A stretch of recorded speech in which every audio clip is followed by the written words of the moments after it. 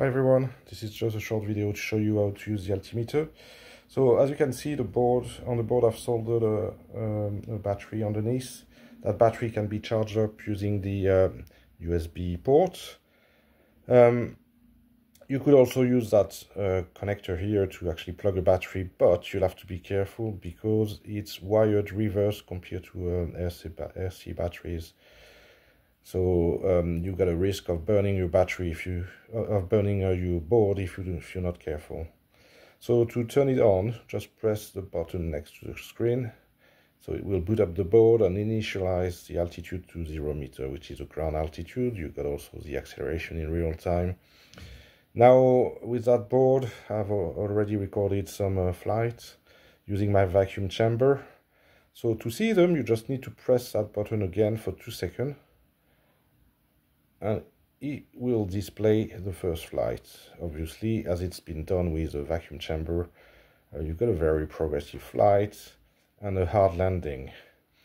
So in order to see all the things that I've recorded on that flight, you just do a short press and it will show you the acceleration. Obviously nothing because it hasn't moved in my vacuum chamber. And another short press will show you, got to be very short, the pressure. Another short press will show you the temperature. Another short press will show you the humidity. And if you do another short press, it will take you to the next flight. Okay, now to exit flight mode, you need to press that again for 2 seconds.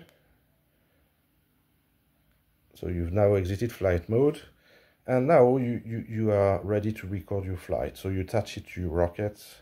I've made a little case that you can download, and you can attach it to your noise cone using a chain link. Anyway, if you want to store your altimeter, you need to turn it off. And to turn it off, you just press that for 5 seconds. It will go into hibernate mode. So you've got to make sure that you actually recharge it, otherwise the battery will be dead. Okay, bye for now.